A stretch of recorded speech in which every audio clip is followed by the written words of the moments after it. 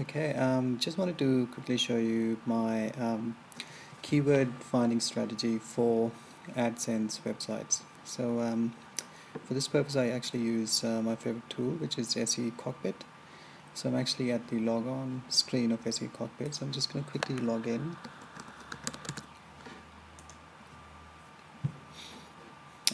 I guess there's certain criteria I look for when I'm actually searching for keywords for Adsense niche sites. And one of the important things to understand is the when you're actually making a site purely monetized using AdSense, you need a certain amount of traffic and a minimum CPC or cost per click value for that site to be actually be viable and profitable in the long run. So those are the two main criteria I look for. Obviously, the other things that come into picture are the competition, keyword competition, and the advertiser competition, which makes a particular keyword viable in the long sense for AdSense, in the sense that it will that whether that keyword will actually continue to make me money in the coming months or years. So let's just quickly get into it, and I'll demonstrate how actually what things I look for when I'm actually doing search for AdSense keyword.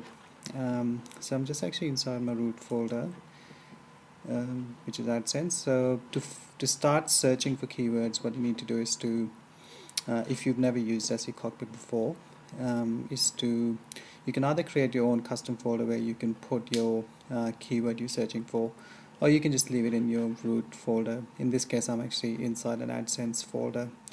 So you click on new keyword research, and so this window kind of pops up, and you can see the keyword phrase you can type in there. And so my number one criteria for AdSense keyword, I need a minimum of exact 1,000 searches.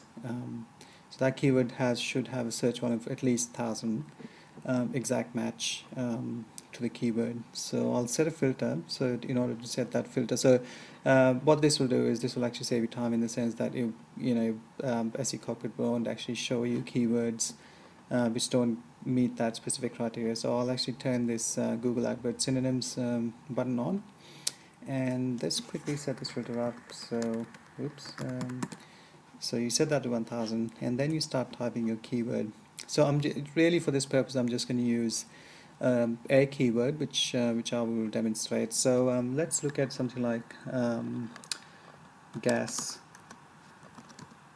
suppliers. So you can see the cool thing about SE Cockpit is actually giving you all these different suggestions based on, which is almost like if you were to do keyword research inside of Google. What Google Instant does for you will actually give you suggestions based on your search pattern.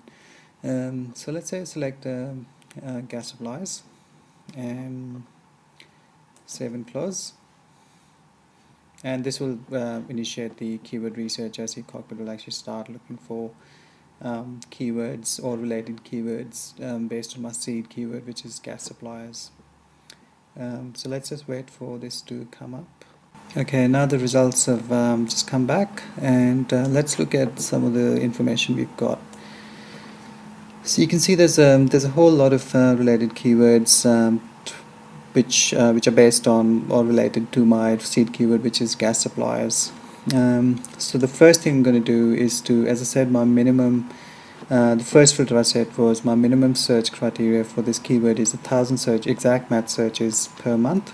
So you can see, okay, well that's interesting. I don't know why that's 720 showing up. But anyway, so the minimum search is 1,000 searches. And then the next thing I'll do is and I'll look for a minimum CPC of $1 at least. So to set that filter, if you just click on this button next to the CPC column and go to the filters, and you can see there's 1 typed in there. So anything that's greater than 1 we want to see. Anything less than 1 we don't want to see. So we set the filter. So there you go. Now it's filtered out all the keywords which don't meet that criteria. So you've got at least keywords which have a CPC of $1. So you can see all of this list here. And the next thing I want to do is to find competition, this is advertiser competition, which is really an indication of the strength of the competition. So essentially what that means is how many advertisers are actually bidding for this keyword, how competitive this keyword is, which is always a good sign. So more advertisers actually bidding for a keyword means it's a buy keyword, and this is more likely to make you money. So let's just filter. So I'll at least look for 50. Advertiser competition of 50. So same thing, I've typed in anything greater than 50 we want to keep, anything less than 50 we want to just delete. So set that filter simply by clicking this button here.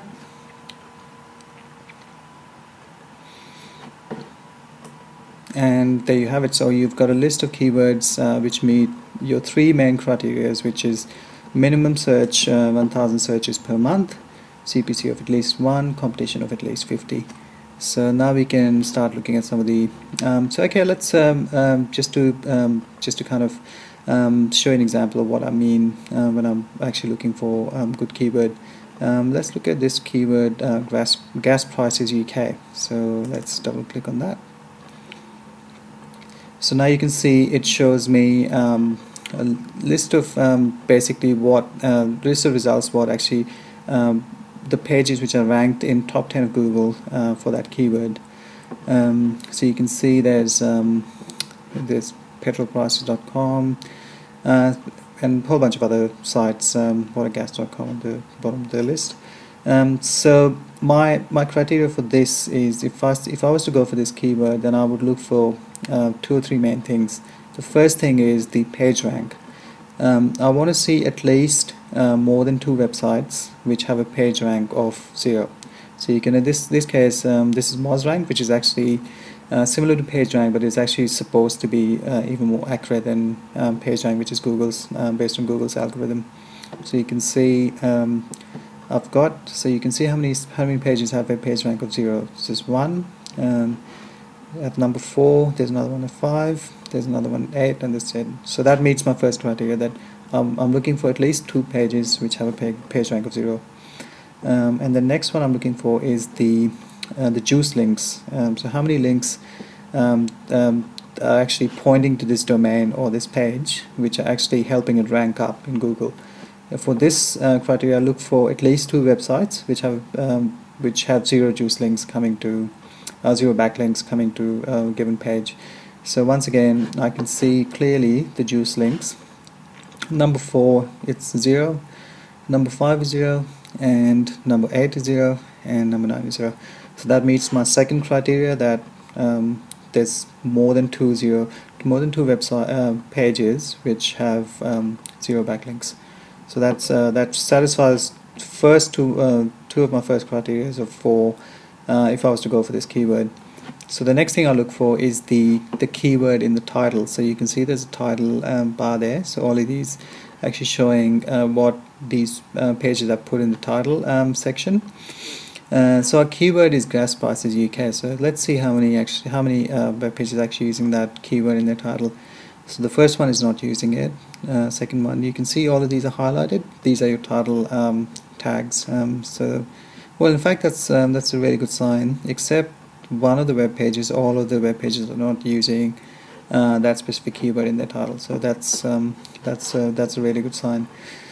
So essentially, and then that's my third criteria satisfied. And then the next one I look for is I would look for at least more than 2 pages which are not root domains. So this first one is a root domain. So you can see petrolprices.com. So it's actually not this page isn't listed as a sub page of this or a subfolder within the root domain. So that first one is a root domain. So the other ones you can see there's multiple layers of subfolders. So you can see this one's actually article, energy, oil, news, and then there's another one in there. So pretty much except for this one and the last one, watergas.com, all of the pages are pointing to sub pages within the URL, which is also a good sign. So that meets all of the criteria I'm looking for if I was to go for this keyword, which means that I can actually confidently say that I can rank for this keyword based on those criteria I've just mentioned. So yeah, I would definitely try and go for this keyword. So hopefully that sort of gives you some idea of how to actually, what things you can look for when you're actually doing keyword research for AdSense websites. Okay, well, thanks for watching, and stay tuned for the next one.